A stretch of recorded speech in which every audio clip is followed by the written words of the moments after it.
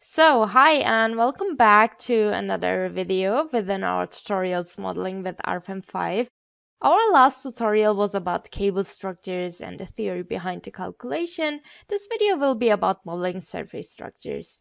And for that, we will do a very simple example, which will be a basic concrete structure with a slab and some walls.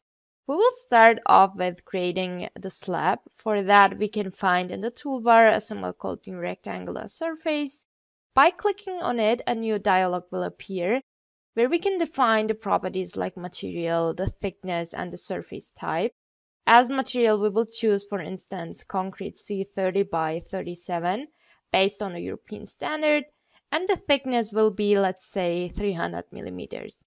And then under surface type, we can choose some additional options regarding the stiffness and with that structural behavior of the surface. We can choose, for instance, without membrane tension, or we can choose a rigid one. But for our example, we don't need that, so we will stay with the standard type. With clicking OK, we can select 2 points in the graphical area to create the surface. Up here, we can change the view to the top view. This makes it just a little bit easier to snap those points.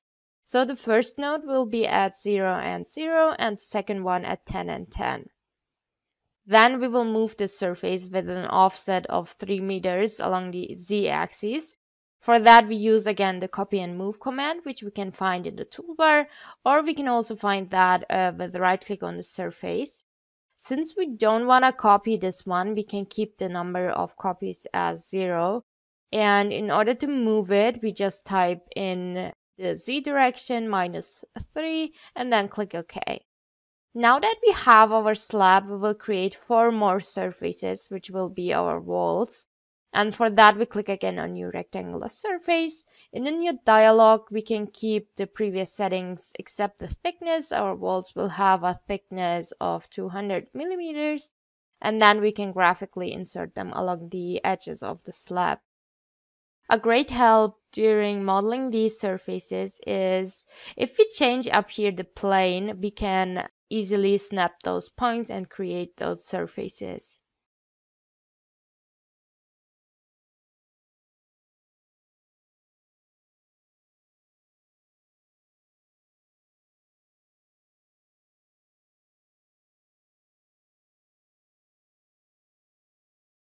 Now that we have our structure, we need also some supports. And for surfaces like walls, in order to create the supports along their edges or along the bottom lines, we can find up here the symbol called line support. And we will choose hinge ones, and then with clicking OK, we can assign these very quickly to those lines. You might notice that there is no thickness displayed for the surfaces that we've just created, although we've entered a thickness back in the surface dialog. So this is just a view setting. We can get it displayed if we go to the display menu and then choose rendering. Under model, here we can choose field inclusive thickness. Just as a hint for you, and as we can see it now in the graphical area, the thickness is rendered on these surfaces. So we are almost finished with our structure. Just for more stability, I'd like to create a column in the middle of the slab. For that, we will divide it into 4 identical surfaces so that we can get the middle node for the column. And then later, we can also apply a load on each of these surfaces within 4 different load cases. So with a right click, we can select the option called split surface. And if we enter in both directions 1, we will get 4 identical surfaces, as we can see it in this picture here on the right side. And now we can create the column at this middle node of these surfaces. So we will select new single member up here, and then as cross section, we can enter a rectangle with a height and a width of 300 and concrete as material.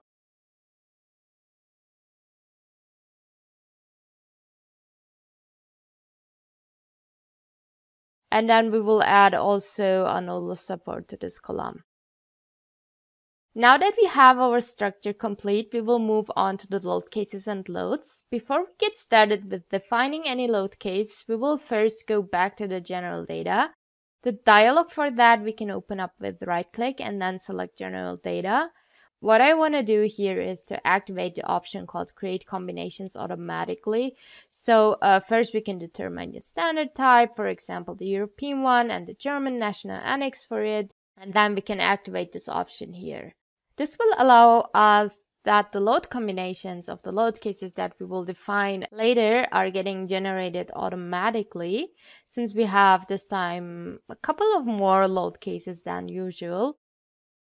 And with OK, we can close this dialog and start defining the load cases.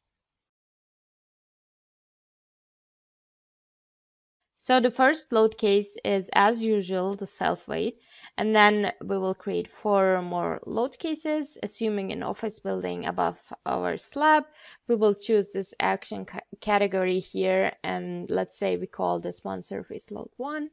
Then we can copy this one 3 more times and rename them to surface load 2, 3, and 4. And then we can assign a surface load for each load case with changing the surfaces. So we will choose the right load case up here and then click on this button called new surface load. Similar to the dialog for a distributed load, we can keep load type as force. The direction will be global z direction. As a load parameter or magnitude, we will enter here 2.5. And then we can apply it to each surface.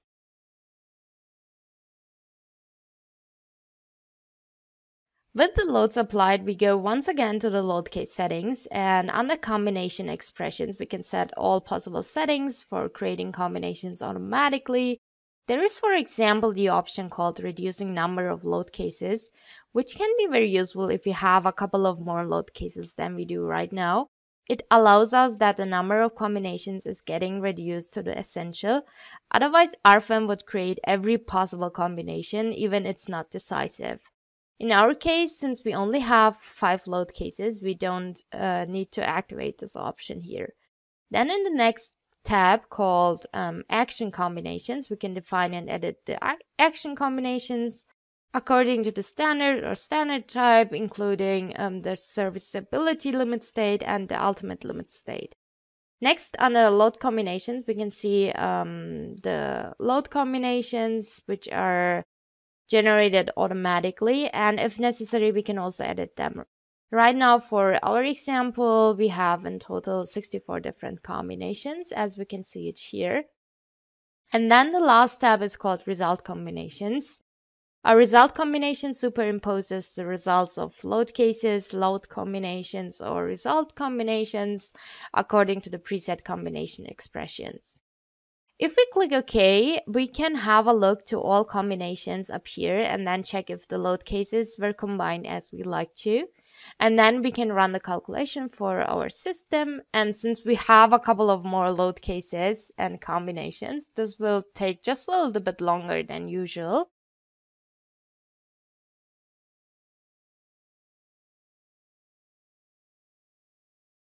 Now we can display the internal forces, deformations, for each combinations which we choose up here. So this was our tutorial about modeling and calculating surface structures, and the next video will be about modeling 3D structures. Thank you for listening, and if you have any questions, just feel free to ask them in the comments below or on our website dlubal.com, where you can find also a couple of more tutorials.